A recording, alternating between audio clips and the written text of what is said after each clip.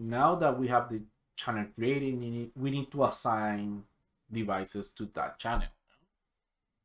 And what I will do is assign my all device that is running and is working correctly to that channel.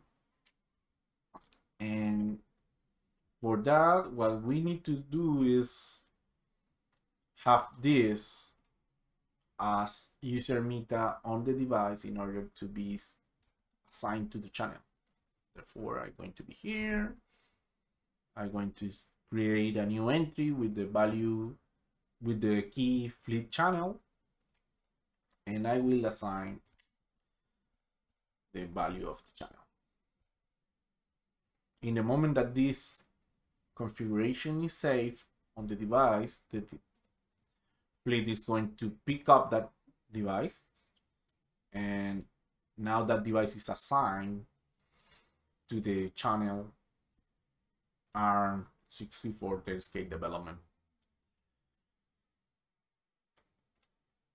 And well, because the device and the channel has the same exactly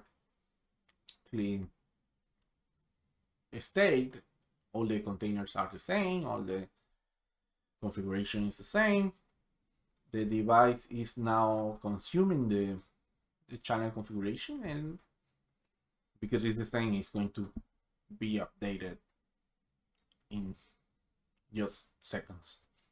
We want an easy way to share or create more devices that are going to be assigned to the channel.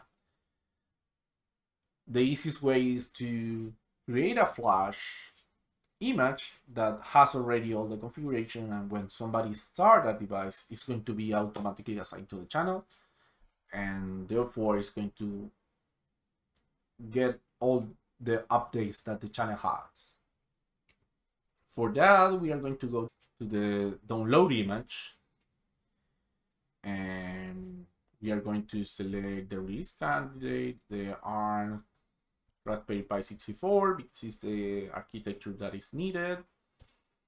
And we are going to reassign some user meta. And that user meta will be fleet channel. This is a JSON file. And the tail scale enable flag in true.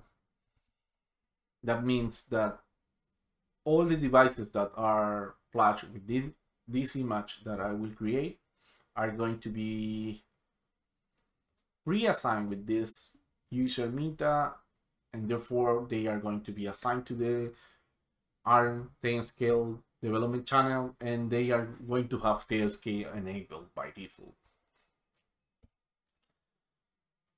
We download this is going to take a while, and the next step is going to be only flash this, and we are done.